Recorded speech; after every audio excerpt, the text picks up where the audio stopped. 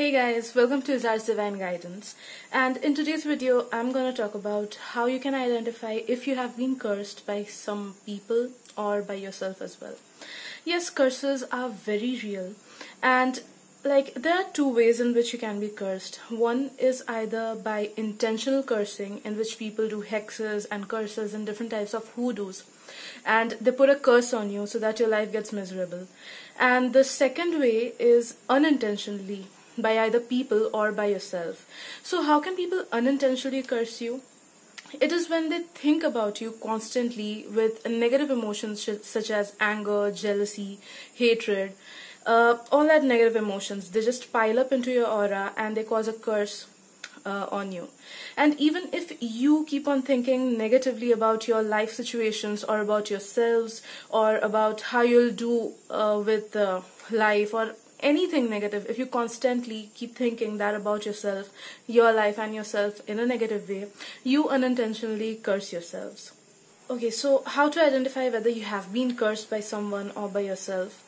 I'm going to tell you some of the symptoms. If you see that you're having 4 or more of these symptoms, know that you have been cursed intentionally or unintentionally.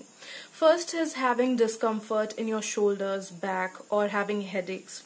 Second is disturbed sleep or getting frequent nightmares.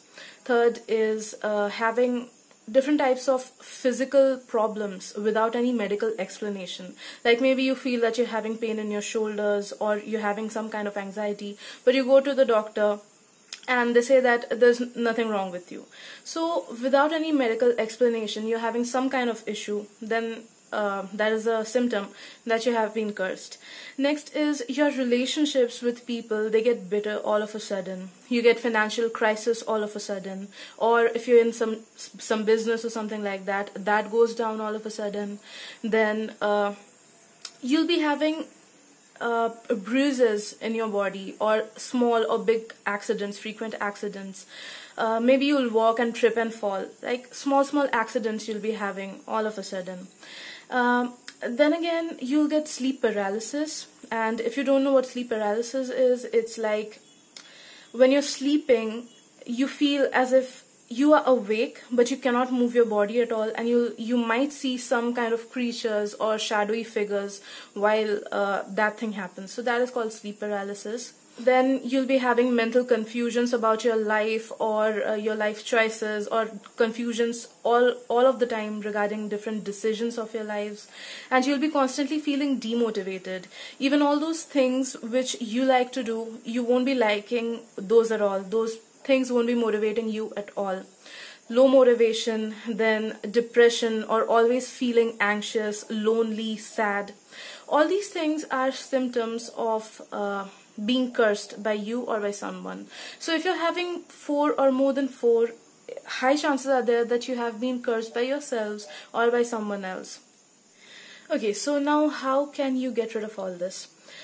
First of all, I'd like to tell you that if it's a heavy curse, and you'll be knowing that if it's a heavy curse, like the symptoms will be much more severe, like having medical issues without any medical evidence, and sometimes hauntings are also there in your house. So if it's very much, chances are more that someone else has put a curse on you, and I'm sorry I cannot say any such remedies about such big curses over here, because I'm not an expert in that, but I'd advise you to consult someone who's into this field, into spirituality and all, who can cleanse you and your aura out of all those negative things and curses and hexes.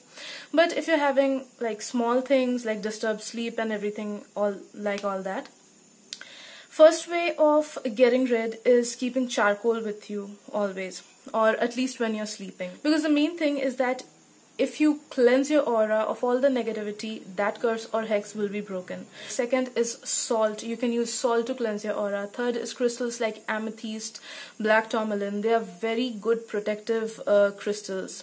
Fourth is cleansing your aura with the help of meditation. Visualize that you are cleansing your aura with the help of a ball of light. And these are some of the easiest methods. If you want to know in details about these methods, you can check the video link that I've given down in my description as well as in my comment section.